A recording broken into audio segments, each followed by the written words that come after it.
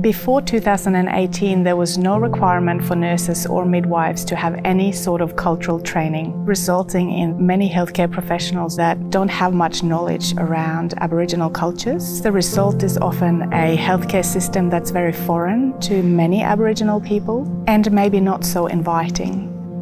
Hi, I'm Dr. Nina Sivertsen. I'm a senior lecturer and researcher in the College of Nursing and Health Sciences. I'm an Arctic Indigenous woman. My life changed when I experienced nursing in the Northern Territory in an Aboriginal community, and I learned a deeper understanding of kinship networks and traditions and cultural beliefs. I work with community and health systems research alongside and in partnership with First Peoples, so we try to contribute to restorative policy and practice changes.